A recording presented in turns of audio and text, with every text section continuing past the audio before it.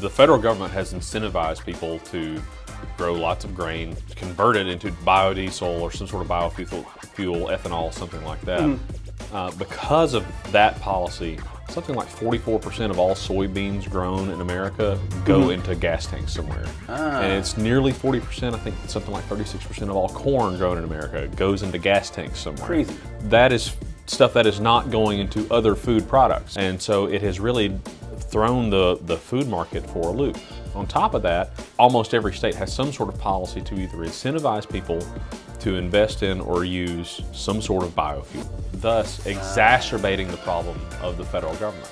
We need food to actually be grown to be used for human consumption. There are non-food plants that you can convert into biofuels that, you know, don't go into food. We're back with another episode of Policy Pizza. Watch the full video on YouTube or visit johnlocke.org.